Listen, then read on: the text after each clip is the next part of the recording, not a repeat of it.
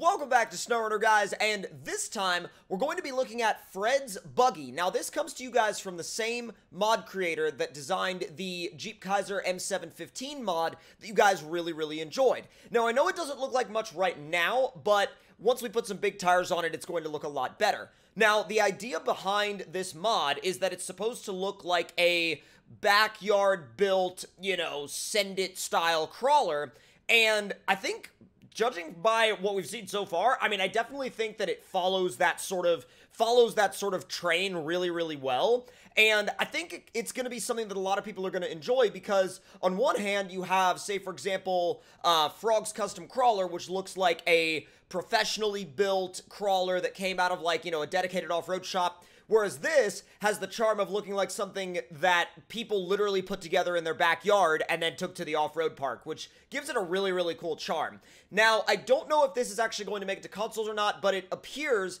that, I mean, I don't see any reason why it wouldn't. It literally is metal tubing, so as long as he included the console packs, then it should make its way at some point. So let's go ahead and jump into the build. So let's see. You start out with a GM305 mild cam, a 350 with a street cam, and a 383 stroker.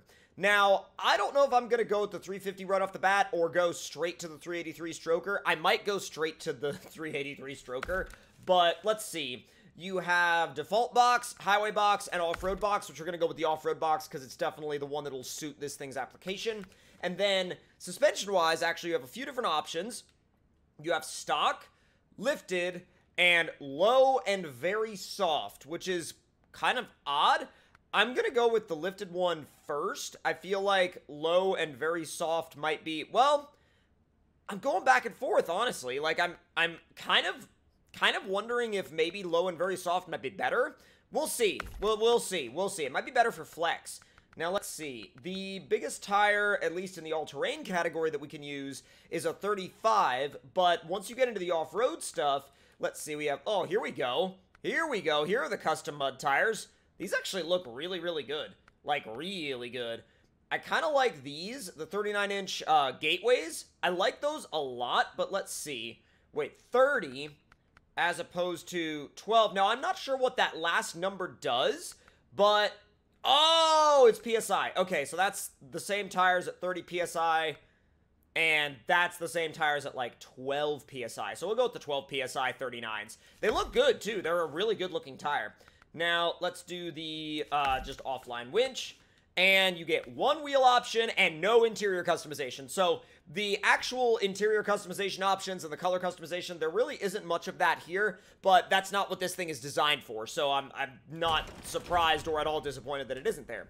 So once you get it outside, I mean, as you can see, it's definitely a little bit of a almost work-in-progress looking build, but that's not bad. I mean, actually, and if you look at it from the side, it's almost like a car body designed out of metal tubing. So let's fire it up. So, whoa, that's got a weird squat to it when it drives. Ooh, that is very strange. Maybe the, whoa, that's weird. That is super weird. Let's see what it looks like when it flexes out, because maybe that's what the point of the low and very soft suspension is. It's got this very weird, like, it's almost like a hiccup in how it moves across the ground. It's got okay flex, but I kind of want to try the lifted one because that suspension is very weird. Let's do the high and see how that does. See if it has the same, like, odd gripping issues on the ground. That's very weird. Now, granted, he may push updates for this in the future, and, I'm sure he can sort out any of those weird physics glitches, but definitely feels like an odd thing to drive. Now, granted, I think it's a great idea. I think it's a super cool rig, but at the same time, like, you can tell it's very work in progress. Now, one of the odd things is that, let's see if it's actually active with the ultimate. I doubt it, though. Yeah, it's not. The odd thing is that it grips the ground better when you have this weird, super soft, low suspension on it, although it almost, like, hops around the ground in a weird way, like it's clawing at the ground, but not in a way that is something you would program into it. Like, in a way that's almost weird. Yeah, look at that. Like, when I throw it onto the logs in high, it's almost like it's got more gravity pushing down on it than a truck should. I don't know how to describe that. It's like it's being shoved into the ground, and I'm not sure why that is. That's very weird. And again, it's not a criticism of the vehicle. It's just an odd aspect of it that I'm noticing. Now, I'm gonna go back to, I think, the high suspension, because the ultimate suspension just seemed, like I said, to have this very weird, almost hyper, like, hyperactive gravity. The strange thing, too, is that, and maybe it's just in my head, but when I switch to the high suspension, it almost feels like I lose grip. Let's see what happens if I hit that at full speed. Whoa! Okay, yeah, it should not have nosedived that fast. The physics are very weird. Very, very, very weird.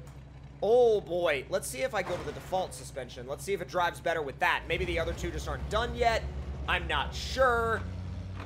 This is interesting. And like, don't get me wrong, I think there's a lot of potential in this rig. Whoa! I'm just not sure what the... Oh my god! I didn't even touch the steering right there, and it just randomly backed itself in. Like, it literally randomly turned backwards. I'm not so sure about this thing. It's weird. And I have no doubt that, you know, if he made it drive a little bit more like the M715, it would be fine. But as it is right now, I'm not quite sure about it. And again, that's not like, you know, a criticism of the mod. That's not me saying it's a bad mod. That's just me saying it drives weird. I'm not sure, again, how else to put that into words. Dare I take it to the racetrack? Because I feel like, whoa! Dude, if I take that to the racetrack, it's going to nosedive so hard. Like, it's going to nosedive at a rate that has never been seen before. Let's do the 39s at 30 PSI. We have the top, okay, we have the top engine. I'm gonna go with the highway box, which is a 6-speed, which is sketchy. Oh, that's even weirder. Like, if I try to drive it in rear-wheel drive, like, even if I do steer, it's like the front axle just doesn't do anything. Alright, let's see how hard you nosedive. And go. What if I can even stay straight going up to the jump? Now, what the heck? Why is it that when I... Okay, so why is it that when I have the highway box and I go off of a jump, it jumps just fine? But if I go over, like, a log, it's like, nope, we're gonna do a somersault in, like, 0.2 seconds. Whoa!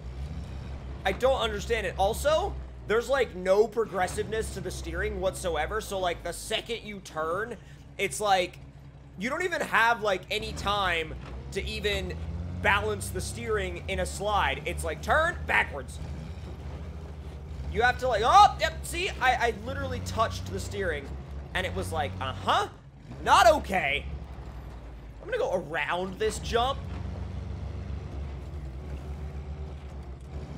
It's, again, it's like it's being pulled into the ground or pushed into the ground or something. I don't know what the physics are doing with that, but like, whoa, whoa. And again, that's not to, and then you go over a jump and it's fine. And again, that's not to like pick at this thing and say it's bad. It's, honestly, I actually really like it. I just think if that weird gravity was fixed, it would be such an amazing vehicle to drive. Come on. Turn. Oh.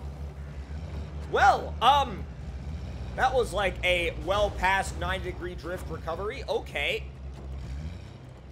It does work a little better if you like feather the throttle in a turn, but whoa, yep. And then sometimes it decides it just wants to be backwards. It's not the most consistent thing in the world, and I don't say that as like, you know, a picking at this thing. I really want to drive that point home to people watching that I'm not like picking at the truck. I love it, and you know, I want to see just a couple of things changed, and maybe that's the feel he's going for. Maybe he doesn't want those things changed, and if that's like what he wants as a modder, that's fine. But I think more than anything, the weird gravity that makes this thing feel like it's being pushed into the ground constantly. Like, and it's not even that it feels heavy. It feels like it's lightweight, but it feels like it's lightweight, but it has, like, a giant hand on top of it constantly pushing it into the ground. I don't know if that will actually translate to any sort of, like, actual explanation, but if it does, and, you know, if it does, and if you've used this thing, let me know in the comments if you, I guess, agree with, you know, with what I'm saying on that. I don't know if, again, I don't know if that's the best way to describe it, but either way, I think it's a wonderful concept. I mean, and the body almost looks like something out of Wreckfest, which is so cool. I just wish that it didn't feel like, you know, this giant gravity hand was constantly pushing down on the top of the cage. Come on, let's go. Easy. Oh! That's gonna be weird. And the amount of suspension damage, see, that's the other thing, too. The way the vehicle is set up to drive makes it so that it can only land hard, you know, off of a jump. Even if you have, like, the high suspension on it, like, even with, like, you know, the high suspension, which the problem with the high suspension is that it nosedives even more. But either way, no matter what suspension on it, it lands hard and it will always, like, really tear itself up. Oh, that was so close. That was so close to not making it. Oh my god. And see what I mean about how it does this weird walking thing? I don't know why it's doing that. Now, backing up yet again, this is not meant to be any sort of, like, you know, roast fest of this mod by any means. I love it, and I love the M715. I love a lot of Fred's projects. The only thing is, I think he's really onto something with this rig. I just think if, like, one or two things were maybe altered a little bit, it would make this thing so much more fun. And whoa, that weird snap is just kind of odd. I don't know why that weird snap happens. I wish that weird snap wasn't there, but without any... Good lord, the stopping distance. The stopping distance is, big yikes. But if you guys enjoyed this test of this mod, let me know your thoughts on it in the comments below, especially if you've driven it. And also, you know, definitely, you know, trying to go in the direction of constructive criticism with this thing and not, like, any sort of bashing or roasting or whatever. It's a great mod, and, you know, I don't make mods, and so, like, he's already way ahead of me in terms of mod making, but I'm just coming at it from the standpoint of someone driving it and the experience of someone driving it, so take that as you will. But again, with that being said, hope you all did enjoy. Let me know your thoughts and opinions in the comments. Hit that like button if you enjoyed, subscribe if you're new, and I'll see you guys next time.